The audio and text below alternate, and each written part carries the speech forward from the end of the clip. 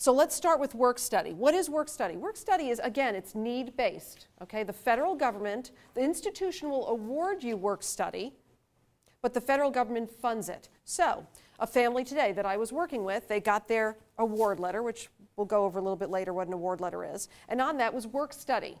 $1,500 a semester, so a total of $3,000 that student was awarded. That means that student can work at that school and get a paycheck for up to $1,500 a semester. They have to work, and they get the paycheck. It doesn't get taken off of their bill, but they're awarded work study.